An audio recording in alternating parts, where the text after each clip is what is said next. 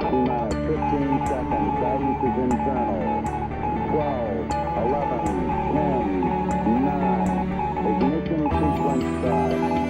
6, 5, 4, 3, 2, 1, 0. All engine running. Liftoff. We have a liftoff. 32 minutes past the hour. Liftoff on Apollo 11. We're trying to be serious about Yes. wine here. The next wine we brought, and you kind of need to forget about, clear your palate here for a minute, because this is, you don't have to be serious to enjoy this next wine. You don't have to know that the 47 Cheval Blanc was the great. The 66s and the 59s were the great vintages of last century. This You know, but you can still be serious about what you like, and that's the idea behind this wine. And there were several people that probably had something to hand in bringing this wine into existence. And I always like that Ronald Reagan quote that, anything's possible as long as you don't worry about who gets the credit. And so, there are several that, would like suggested that we do something like this. suggested that we do something like this. But this is a wine. We find so many people that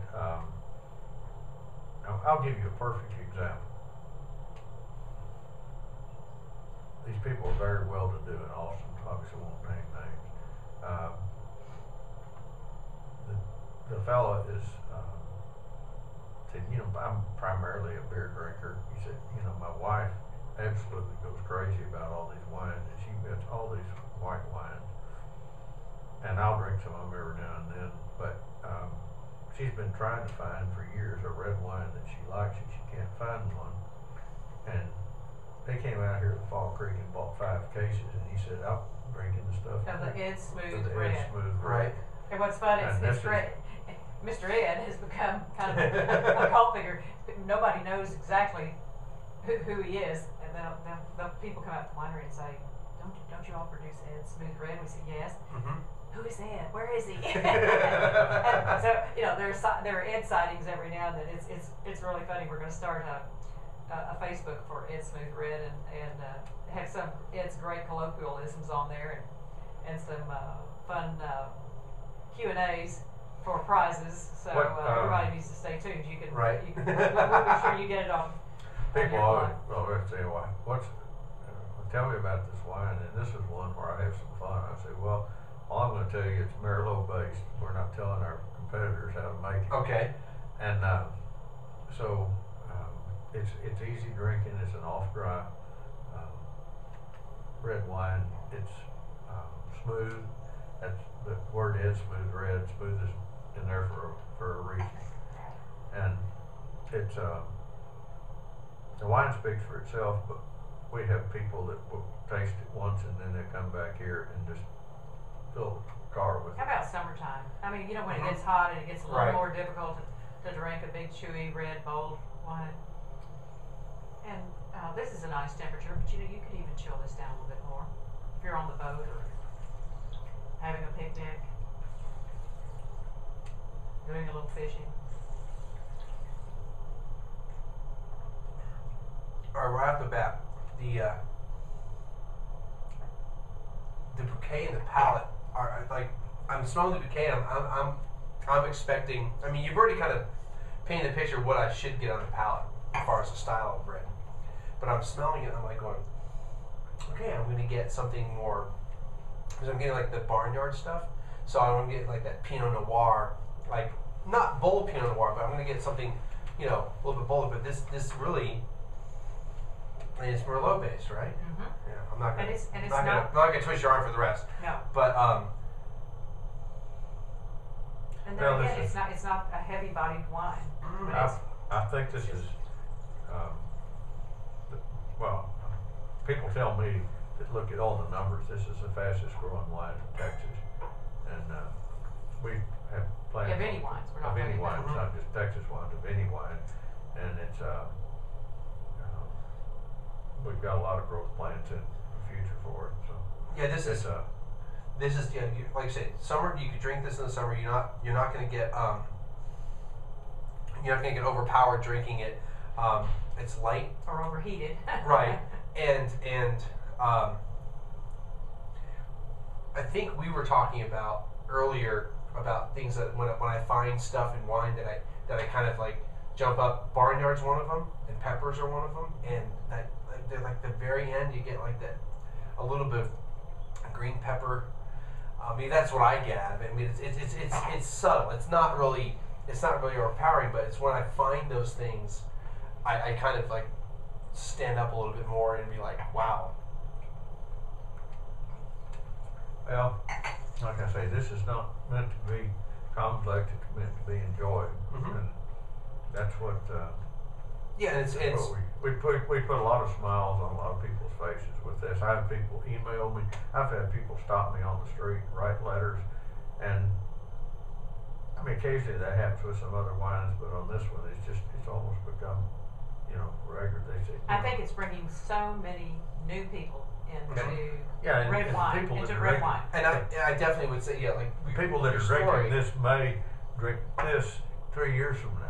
Right. This, and I'm not saying this is just an entry level. Some people will drink this and enjoy Well, it they'll the rest of revert their back life. to this. I mean, this is the kind of wine that I could drink in the summertime on the boat, right, slightly chilled, like you and said, not this is something get that overheated. this is something that if somebody's trying to make that jump, I don't want to say graduate, but they make that change or that jump from white to red, and not use a white Zinfandel as that little connection. This is a perfect way to do that because you're getting those flavors and aromas of reds, but it's not overpowering because a lot of times people drink white wine because it's easy, not easy, but it's easier drinking because it's not it doesn't hit you as much, and it's because of the tannins. But the reds with all those tannins, you're not getting all that with the whites, and No, whites. with this. They're gonna, if you drink this and if you're looking for something to go from white to red, this is something that you want to look for because it gets you into the flavor profiles a little bit, gives you a kind of a preview of what you'll get with some red wines, not all red wines, but some red wines. And as you go from this to say Emeritus, I mean you're getting kind of like the hint of how red wines will taste as you go a little bit more bolder, a little heavier, more full-bodied with red wines. This is good. Now the Barnyard is a little bit gone.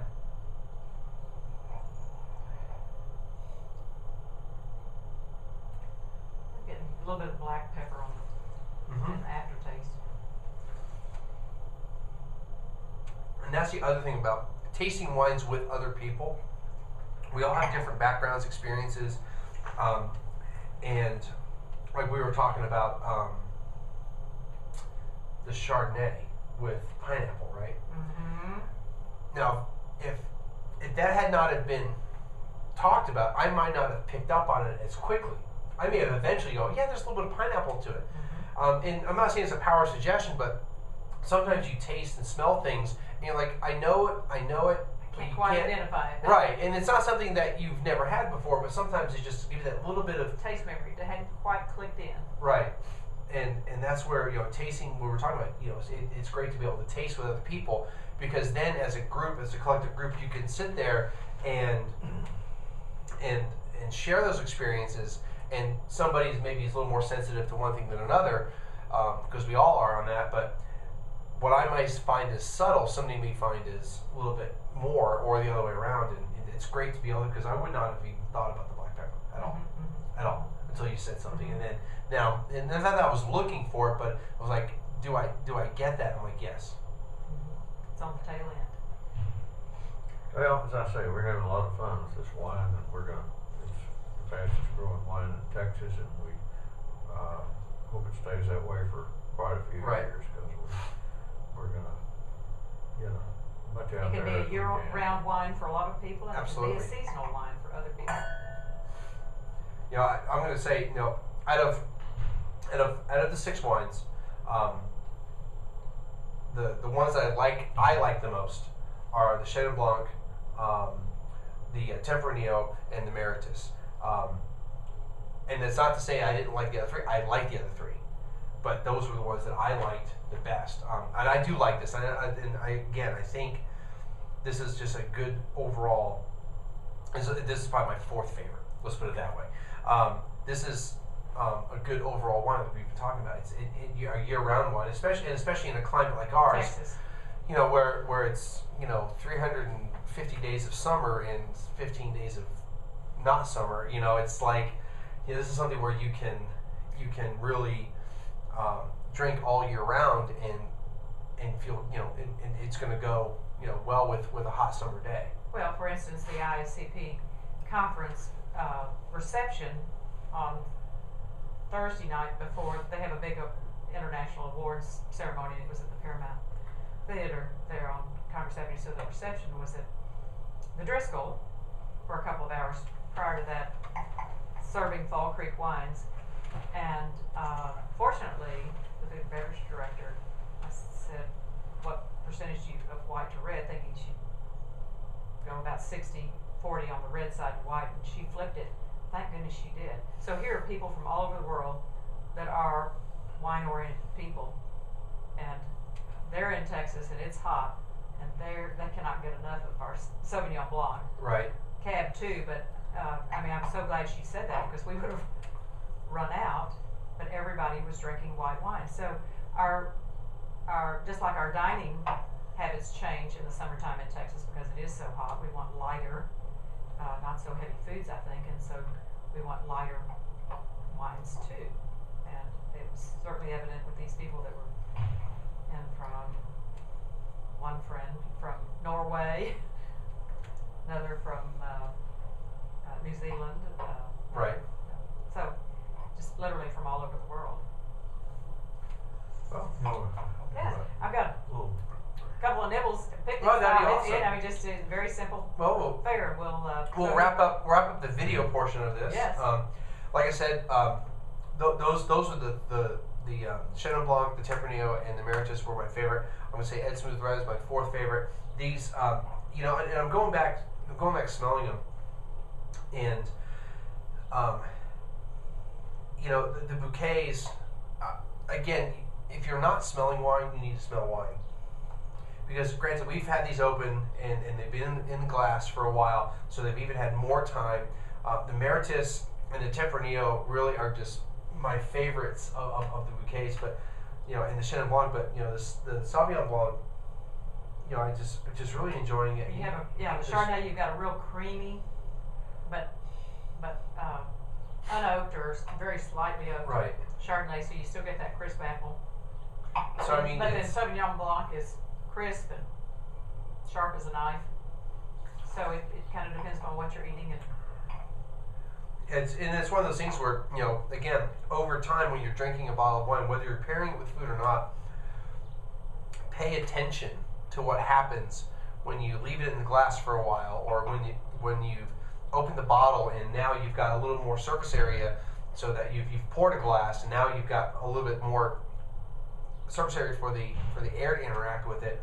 It's going to develop over time, and all these wines are continually developing over this whole course of probably 45 minutes we've been talking, I'm going to guess.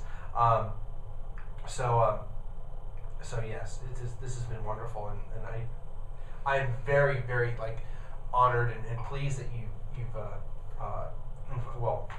invited me and taken the time to come down and sit with me with all this. We're delighted to have you here. Saturdays are usually really busy days for Texas wineries. Yesterday was not so busy. The couple I went to in the late afternoon, I was the only person around, and I've already seen a few people come in. There's a window behind here. I've already seen a few people come in, and it's early. It's going to get pretty busy in another hour or two, isn't it? Indeed. We've got our flower pot lunches going on. They can order a little flower pot lunch, which Right. is And do you have an event going on, or do you usually set up those tables? We set up the table for the people that are just our normal Saturday visitors. And they've got misters and Keep fans. it cool. You gotta and keep it cool. It's I walked out to get my equipment. I'm like, ooh, misters, Yes, and absolutely. you you definitely need that. It's probably another 100-degree day today. It was 98 something, 99, 100 when I was over at Spicewood, and also went to McReynolds. I didn't make it. There was one more I was going to try to get to, but was that Paris's or? It was Stonehouse, right? I wasn't able to make it there in time. That's a shame. You should. If I could have gotten there at like 4:59, and I didn't want to impose like walking. Okay, I'm in the restaurant industry. I don't like walking into a restaurant at 15 minutes, 30 minutes before they close. Not that I won't, but I don't like doing it. But if I'm hungry, I'm going to walk in. Right. So I didn't want to do that to them, like right before their official closing time. Oh, walk lovely. in, you know what I mean, Yes. and like impose myself. Oh, I'm going to be here for another 30 minutes, and But it was like the timing was not quite right. I wasn't going to be able to get there in time to feel comfortable enjoying it and spending a lot of time there. It would have been like, taste some wines, okay, and get out. So that's just because my day started kind of late yesterday. But I've got a couple places I'm going to hit over in the area here. Well, the Hill Country, of course, Right. is we're pretty bullish on that, and I've got my little Texas Wine Bible. yes, Of course, you have to have this. absolutely. So the other places where I'm going to be hitting are Lost Creek and Alamosa. Good, good. Which I've had some contact with Alamosa before. I've had some of their wines before. Right. Good. Karen and Jim do a lovely job. If you live here or you're coming here, I know that some of the information is a lot dated because like the Right. owners of Spicewood are no longer the owners of Spicewood in this. But this is definitely something you need to have for Texas. Just like anywhere else, if you're going to go to any other part of the country, make sure you get a book about those wineries. At least you get an idea of where you're going to be going. There's a wonderful new book coming out. In fact, I should put you on the invitation list if Okay. you do that. July 7th is the unveiling of Spectacular Wineries of Texas, Okay. which is a fabulous coffee table book. I think they feature 50 wineries in Texas, and they have their first winery book was Napa, second one was Sonoma, and I believe Texas is their third one. So we're delighted that Texas and we particularly are pretty bullish on the Hill Country. Right. And in fact, Ed, of course, in his former life as an attorney, he still is an attorney. He keeps his license current, but he has not practiced law in about 20 years or 30 years. Sounds like my music. Except to write laws for the Texas wine industry, and Right. he of course got the federal designation Texas Hill Country appellation Nice. for us back in 1990. So, and Texas Hill Country, of course, is the second most widely visited wine region behind Napa. Which I don't know if a lot of people know that. I mean, that's pretty incredible. the locals probably know that a little more than the rest than the rest of the country, but that's something to think about how Texas is growing in the wine tourism industry. It's people are coming here, not just locals, but from all over the place to check it out because they're hearing about it and they're hearing about how it's I wouldn't say, well, yeah, it's like kind of the next Napa Valley. Because, I mean, and I was talking with Jeff yesterday at Spicewood and everybody else over there, but talking about how we're quote 30 years ago, this is what Napa Valley was like. It's an overgeneralization, but the idea is that the winemakers here are kind of at that point where Napa was in the 70s and 80s, that they're really starting to come in and understand what we need as Texas wineries to come in and what we need to be growing, how we need to be doing it, and to be starting to make some really world-class wines that are going to be able to stand up to the French wines. Yes, and it was in the 70s, the famous Stephen Spurrier Right. famous tasting that made elevated Napa. Right. And I think consequently this Friday night tasting with all these international people in Austin tasting Texas wines, I think that may have been a real pivotal point. And I think this coffee table book, I haven't seen it, so it's going to be exciting for the unveiling on July 7th. But I think Nice. that's another great promotion for the Texas wine industry. Exactly. And we've worked hard and arduously for the last 36 years or more to build this industry. I guess that's why we're called the first family of Texas wine. we put in a number of decades making it such, and that's why we started the Texas Hill Country Wine and Food Festival, which just finished its 27th year and is being folded into the new Austin Food and Wine Festival, which is with Food and Wine Magazine as the partnership with Charlie Jones. So that's next year, next spring. You can look forward to a really exciting new remade Texas Hill Country Wine and Food Festival. Awesome. We created that festival back in 1986 to promote the Hill Country as a wine growing region, so that he'd have the evidence he needed, because that was part of the criteria with the federal government. You had to prove that it was a known viticultural area. A known viticultural region. Well, in the it was unknown. in the 80s, we made it known. yeah, it was Right. it was not known, but we created it with the Southwest cuisine was making such a big statement, and we became good friends with the Robert Del Grande, Stephen Piles, and Dean Faring, who were the star Southwest cuisines and had gained quite a national reputation. So I said, help us create a festival in Texas. Let's turn the spotlight on Texas and the Hill Country. And so, thankfully, that Hill Country appellation was established, and now it's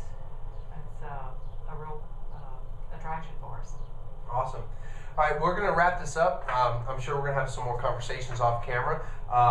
But any of these wines, I would highly recommend to get. I would say my absolute favorite is the Tempranillo.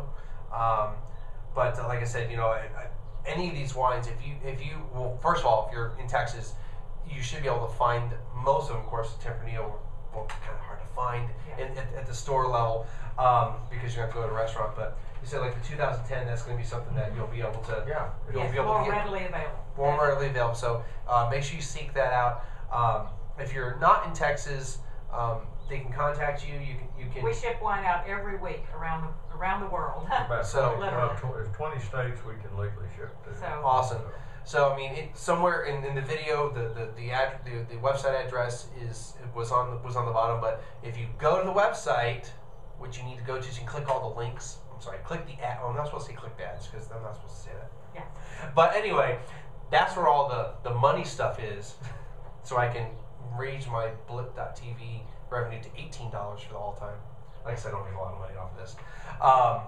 Anyway, go to the website, click the link to get you to here, and you can order any of these wines, or let's see, 5 out of the 6 wines. The 2010 Tempranillo you can order, or not can yet, we right? order online? Well, when the 2010 yeah. comes out. Yeah, when that comes out, you'll be able to order that.